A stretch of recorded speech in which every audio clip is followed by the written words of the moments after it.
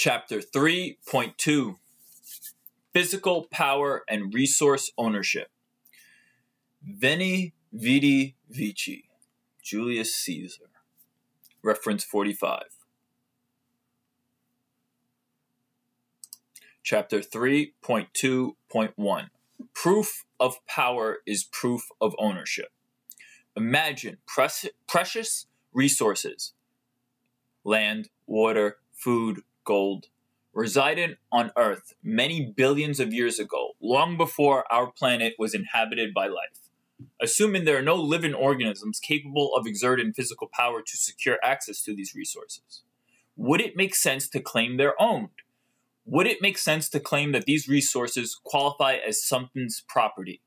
If the reader answered yes, then how could the owner be identified if there's no living thing securing access to these resources? Resource must have an owner to qualify as being owned or to qualify as being something's property.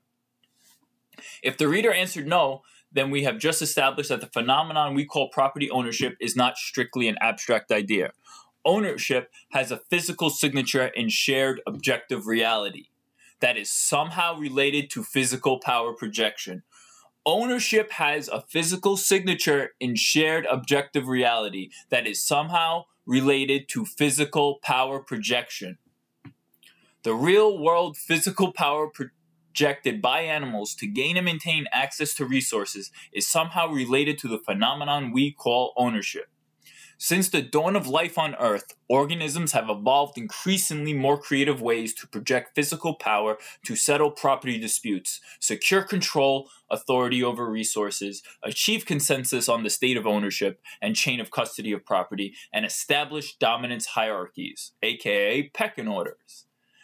The control authority over Earth's natural resources that many plants and animals enjoy today appears to be the byproduct of energy exerted over time, joules over seconds. This would imply that property ownership has a physical signature that can be denominated in watts. The control authority over Earth's natural resources that many plants and animals enjoy today appear to be the byproduct of energy exerted over time, joules per second. This would imply that property ownership has a physical signature that can be denominated in watts.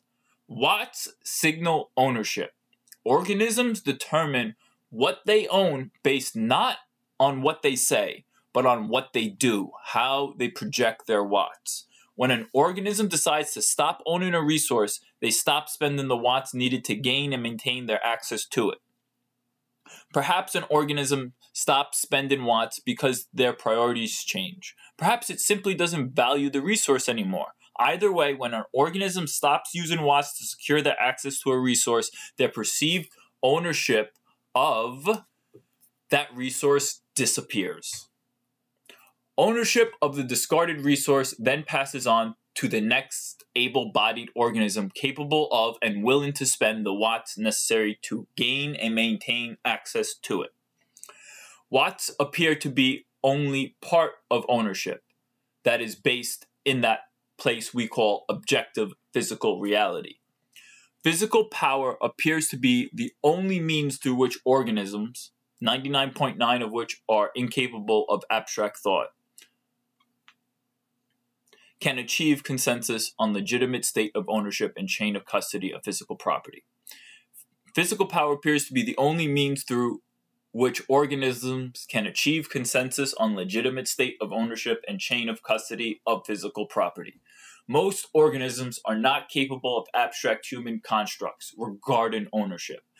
There are no laws or property rights in nature like there are in human society. There's nothing to which people agree to determine who owns what. And even if there were, there's little to compel wild animals to be sympathetic to abstract human constructs about property rights and legal ownership. It is incontrovertibly true that all organisms rely heavily on physical power to achieve inter- and intra-species consensus on the ownership status of limited resources. Even for sapiens, Earth's master abstract thinkers, physical powers stole the primary means through which they settle territory disputes and resolve conflicting abstract beliefs about property rights. They write rules of law to define property rights, but then they use physical power to solve disputes about what the legitimate rule of law is, or what the right property rights should be. While there are many examples in everyday life where laws successfully settle human intra-species property disputes, what people often overlook is the long history of physical disputes that were used to instantiate those laws. In other words, our property rights exist because of the wars fought to establish those property rights. Nature's way of sorting out property ownership can therefore be conceptualized as proof of power. Protocol. The physical power exerted to own a resource is self-evident by the fact that a resource is perceivable as owned in the first place.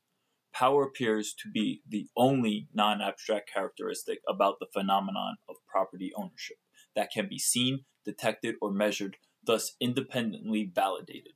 If an organism detects ownership of a resource, it's probably because power is being projected by another living thing to signal their ownership of that resource. The proof of power protocol is easy to overlook for people who subscribe to the power projection capacity of others to gain and maintain access to limited resources. Most people living in modern society do not participate in the proof of work protocol like wild animals do. So it's easy for them to lose sight of the fact that people are constantly projecting physical power to settle property ownership disputes and establish intra-species dominance hierarchies. Nevertheless, the proof of power protocol is always running. The physical power bill is always being paid, whether we pay it ourselves or outsource it to others. Reference 22. The property rights we enjoy today exist because people were willing to project lots of physical power to claim and maintain those rights. Without the expenditure of watts by living things to secure access to precious resources, living creatures are unable to perceive a resource as being something's property in the first place. Without physical power, resources are either perceived to be unclaimed or resource ownership is purely an abstract construct that manifests as a belief system. Belief systems which can be ignored, exploited, or considered illegitimate.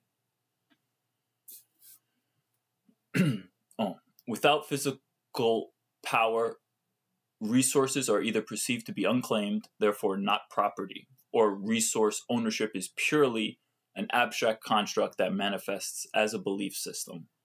Belief systems which can be ignored, exploited, or considered illegitimate. Chapter 3.2.2 Signaling ownership by showing one's capacity and inclination to impose severe physical costs.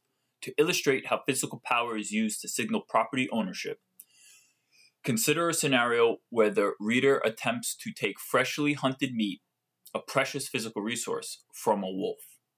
The wolf would likely signal her ownership of that resource by projecting physical power.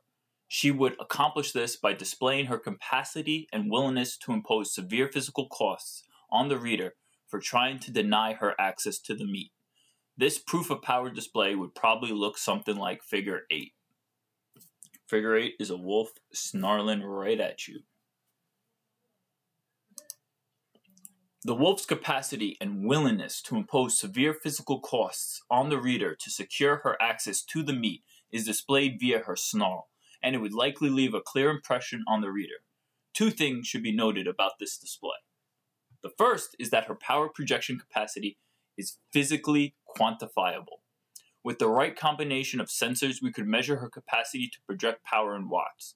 The second thing to note about this display is the fact that those watts are the only independently verifiable and objective signal of ownership based in physical reality. Her ownership of the meat manifests itself through the power she projects to secure her access to the meat.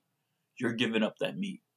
That snarl serves as her certificate of ownership. In other words, her proof of power is her proof of ownership.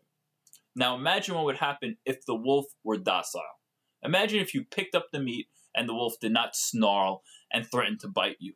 She projects no physical power and signals no willingness to impose physically prohibitive costs on you to prevent you from accessing the precious resource that is that meat.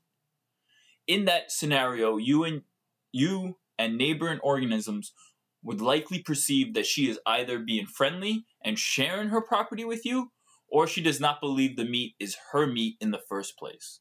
Without her physical projection of power, there is no physical signature from which we can perceive or denominate her ownership of the meat, so it's not clear if she owns it at all. This scenario illustrates how closely physical power projection is metacognitively linked to the concept of property ownership. Physical power and aggression are signals of resource ownership. Organisms rely on other organisms to signal property ownership by projecting power. Without physical power projection, it's hard for organisms to detect ownership unless they have the capacity to think abstractly like humans do and communicate via common language. But talk is cheap. Abstract constructs of ownership are extremely weak signals of ownership that are often ignored unless they're backed by physical power. You believe this theory yet? The proof of power protocol for property ownership is energy intensive and prone to causing injury, but it has many positive trade-offs. The main benefits of proof of power ownership protocol is that it's a zero trust, egalitarian, and permissionless protocol. Proof of power is zero trust because it doesn't require trust to function properly. It works the same regardless of whether organisms are trustworthy and sympathetic to our beliefs or not. Proof of power is egalitarian because all organisms are equally subordinate to Watts. Proof of power is also permissionless. The wolf doesn't need to ask for permission from the animal it hunts to take its meat. Her physical power gives her the freedom to do what she wants. Another major benefit of proof of power ownership protocol is that it's exogenous to belief systems. Ownership of the meat passed from the prey to which it originally belonged to the wolf who hunted it down for no other reason than because the wolf projected physical power to gain and maintain access to the meat. She doesn't own the meat because she believes she should own the meat. Beliefs don't put dinner on the table. Physical power does. The wolf's continual projection of physical power is why she continues to own the meat. The wolf's continual projection of physical power is why she continues to own the meat. If she were to stop displaying proof of power to signal proof of ownership of the meat, then she would likely lose her access to the meat regardless of what she believes she owns. Now imagine if you picked up the meat, the wolf snarled at you, and you doubled down and snarled back at her. You and the wolf would produce two conflicting signals of ownership because you're both projecting power. In this situation, it wouldn't be clear to neighboring organisms who truly owns the meat. To resolve this property dispute and achieve consensus on the legitimate state of ownership and chain of custody of the meat, more physical power would need to be applied to the situation. It would not be possible to file a lawsuit against the wolf to challenge her custody of the meat. It would not be possible to engage in diplomatic talks with the wolf to draft an agreement about what the proper abstract construct of ownership should be. These options would not be on the table because they require the wolf to be sympathetic to the reader's belief about property rights. And she isn't physiologically capable of that. She doesn't have the biological circuitry nor the brain power to understand the reader's abstract explanation about why the reader believes they are somehow the proper owner of the meat. Much less does she have the inclination to be sympathetic to the reader's belief system when she can simply use her superior physical power to shred the reader to pieces and have even more meat for herself. In lieu of the option for peaceful adjudication, the reader would have to settle the property dispute by entering a probabilistic physical power competition to determine the meat's legitimate owner. Some call these probabilistic physical power competitions battles. The winner of the battle will become the newly recognized owner of the meat. Why? For no other reason than because the newly declared owner won a probabilistic physical power competition. Since physical power is the only part of the phenomenon of property ownership that appears to be based in shared objective physical reality, physical power competitions are the only non-imaginary way for organisms with no belief systems or conflicting belief systems to resolve disputes about property ownership.